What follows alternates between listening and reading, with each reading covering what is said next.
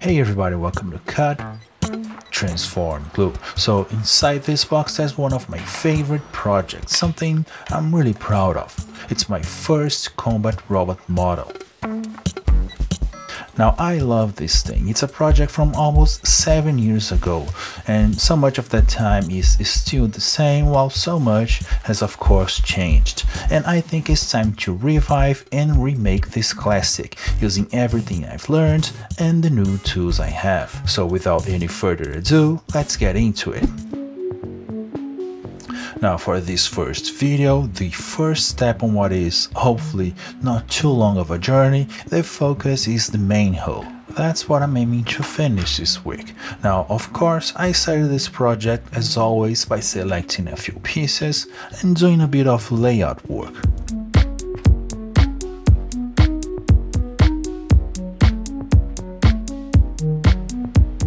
My goal here is to match the main aspects of the original model, meaning the same weapons and the same basic configuration. At the same time, I'm focusing on using the best grippies I have in my collection. I really wanted to achieve something special here, so I went through my parts and selected a few pieces I've been saving for a long time. The beauty of working with high quality pieces, meaning parts made from good plastic with perfect straight and parallel lines everywhere, is that putting things together is a breeze. Everything just lines up with very little effort, and that's not always the case when you're working with trash. This black box I chose to place on the front of the main hull already had a ton of interesting surface details and textures, features I could use to add even more detail to the overall build.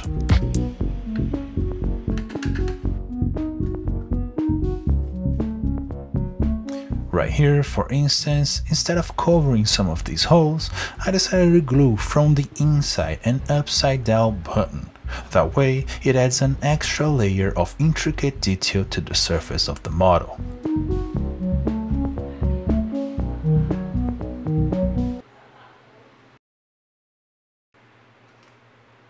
Now, another great benefit of using precise parts is that measurements are also much more reliable. This means I can much more easily design and 3D print custom parts and integrate them with the gribblies. That's a big theme here on the channel. The original combat robot had a bit of a trapezoidal shaped body, and that's exactly what I'm trying to recreate with these couple of blue shapes. The front of it had some pretty ugly features that I needed to hide, while also finding a way to add this great looking detail piece at the same time. So again, I bust out my caliper and take as many measurements as I can. Then I model a perimeter, just to check if everything lines up and if I got things right, before committing to the final piece. Now of course, all that care won't prevent me from making something that, even though lines up perfectly, still looks terrible in real life. But I'm not afraid of throwing things away and starting over. And that's when I looked at a piece that was originally meant for the missile pod and realized it might work better on the front of the robot. So I went back to the computer and, using the same perimeter I've made before, I designed some new parts to make that connection. And since I gotten everything right last time, I was confident this next solution would work as well. So then I chose a couple of extra highly detailed parts, aiming to achieve a super menacing look for the front of the robot, and this was the result. What do you think?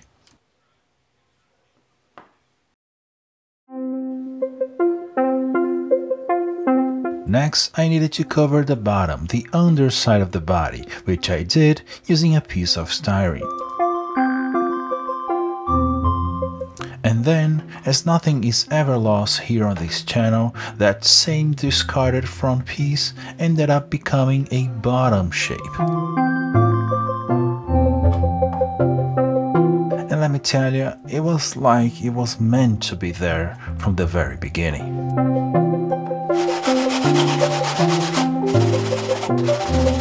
I made sure that the back was perfectly flat, and then using the biggest Lego brick ever, I created an attachment point. This robot's body will be segmented into 3 separate pieces. I glued all of that in place, and with that, the front portion of the body was finished, and yeah, I was pretty happy with it.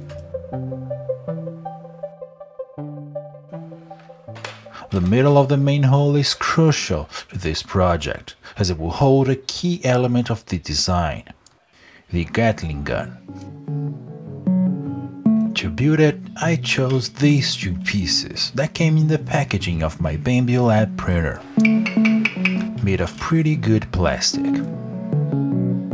And since we're already committing the crime of using real Lego bricks, we might as well keep going for the sake of alignment. And that's just cause I needed a quick and precise way to create a gap in between the black shapes, so please forgive me, Lego gods.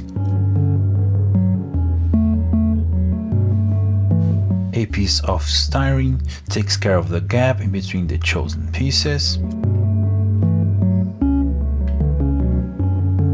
and another one takes care of the entire top section. Finding the perimeter of this one was pretty easy since it had such simple geometry. With that, I made this giant part with a gap right in the middle, designed to fit the matching Lego piece. These studs, by the way, were removed using my new favorite tool.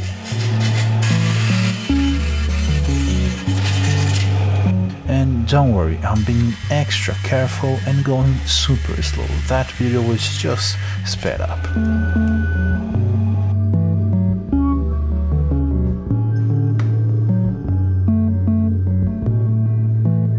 Next, I trimmed off a bit of the next gribbly, the axle for the Gatling gun.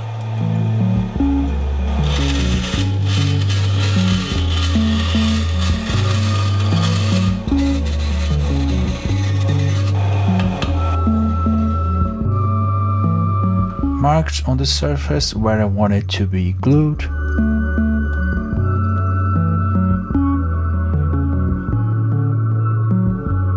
and glued it in place. And then once again I found its perimeter to help me design the next custom parts. This is the technique I used throughout the entire project, and honestly, it's one of the most helpful ways to combine gribblies and custom-made parts.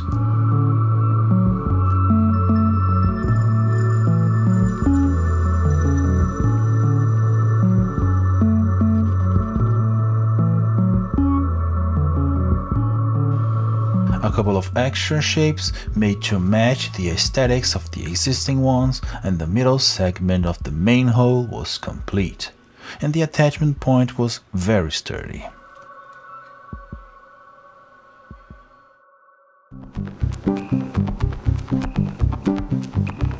The next segment and another important design element of the original model is the ammo box, the part that feeds the weapon. To attach this next piece, I went with the same idea as before, the Lego brick connection, quick and easy.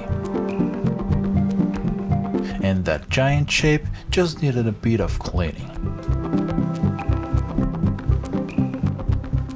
Now the ammo box itself was a combination of 2 completely unrelated round parts that somehow had perfectly matching diameters. A couple of extra discs on the bottom of the ammo box just to create some distance, and another custom super detailed frame running all around the perimeter of the last body segment just to make it look cool, another piece to create an attachment point for the ammo box, and this is complete. The 2020 combat robot model had 2 missile pods, and this one will be no different. In my mind, those take care of the airborne enemies, while the middle pew-pew part handles the ground units. They're made from some printer cartridges combined with custom parts, both in PLA and laser cut in acrylic. Now the only thing left to do is to apply a coat of primer.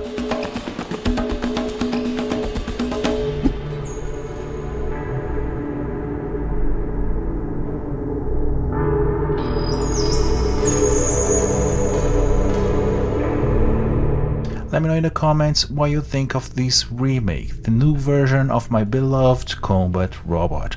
I really feel like I'm off to a great start, and I managed to accomplish a lot in just 1 week, so stay tuned for the next episodes. And if you'd like to support the channel, check the links below. I have a Patreon and a Ko-fi account, and every single donation really helps keep the lights on. And as always, a special thanks for my patrons, and thank you for watching.